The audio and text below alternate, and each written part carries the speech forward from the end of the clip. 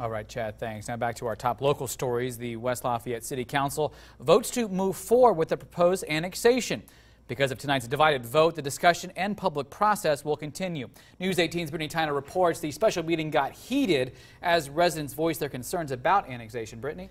Well, Dan, a common question that was asked tonight was, what will the annexed people in Wabash Township gain from this? And overall, they're concerned that their property taxes will go up, but the amount of services they will get in return will not be worth it. Residents say they already have fire protection and they're satisfied with their trash collection.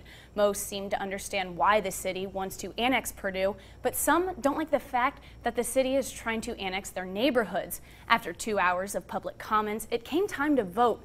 First, the council voted 6-1 on a fiscal plan resolution. Vicki Birch was the only council member to vote against it. The fiscal plan explains what services property owners in the annexed area will receive and how the city will provide them. Birch says the numbers just didn't add up, but she, along with Mayor John Dennis, says the comments from the public were really good.